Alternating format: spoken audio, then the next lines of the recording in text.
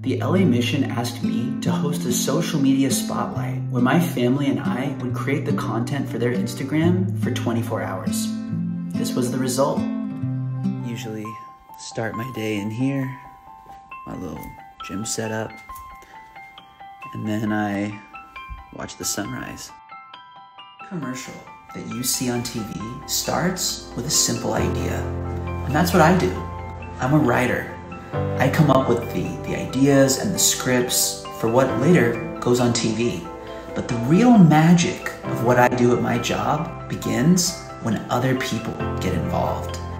What starts as a simple idea on a page quickly grows and evolves as we get directors involved and producers, and we look at hundreds of actors and we cast the perfect fit for each role. I believe that my creativity comes from God. And sometimes my friends, they joke with me. They say, "You have so much passion and so much energy.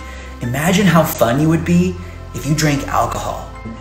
I always tell my friends, truthfully, I would never engage in those things because I believe that when I get further away from my creator, and he is the source of my creativity, if I distance myself from him, I will lose the very things that you all like about me. Titus! Are you excited?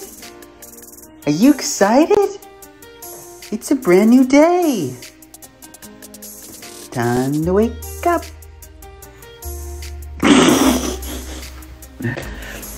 Let's get your diaper changed. Hey, that's Dad, and you, that's Titus. Due to the nature of my job, I actually spend a lot of time around celebrities, talented musicians, and some of the greatest athletes of our time. But something I've noticed about these people is that I often have this view of them as a consumer, and I see them in this certain light, and then when I'm on set with them or I'm spending time with them, they're often a little different than I would expect. In contrast to that, when I look at the culture of Christ and I look at who are the celebrities of our culture, I would think of President Nelson. He's the Moses of our time. And I look at the 12 apostles. They're the Peter, James, and John of our time. My friends who do spend a lot of time with them tell me that they're all different and they're all unique and they all have their own personalities. And they may tell jokes from time to time. But one trait that they all have in common is personal love.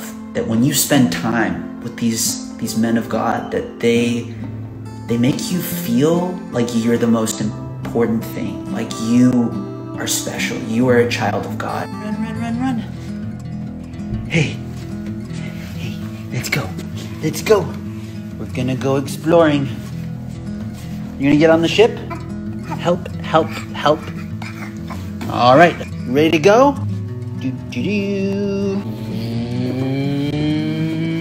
He's asleep. Rachel's working on her business, and I've got a lot of cleaning and other things that I have to do, and I'm kind of tired. It's on days like this where I've put in a lot of effort and I'm still tired that I remember a principle that I like to refer to as compound goodness. Sometimes I watch the news and I see all the big, colossal, bad things happening in the world.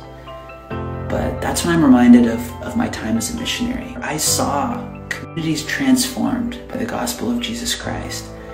And it always starts small. But as you help others, and then those people help others, and those people help others, you can see really great things come to pass. To conclude all of the experiences and insights that my family and I have shared with you today, I would like to bear a small and simple testimony. I know that Jesus Christ lives. I know that he loves me. And I know that he loves you. And I know that as you trust in him, anything is possible. I hope you've enjoyed this 24-hour social media spotlight Our missionaries are working so hard to forward the cause of Christ on social media, and I believe that we as members can do more to support them. I would invite anyone watching this video to follow at Come Unto Christ LA on Instagram, see the great content that they're creating, and maybe even share some of it with your friends. And of course, feel free to subscribe to Missionary Universe or comment below on this video on how we as members can do more to forward the cause of Christ on social media.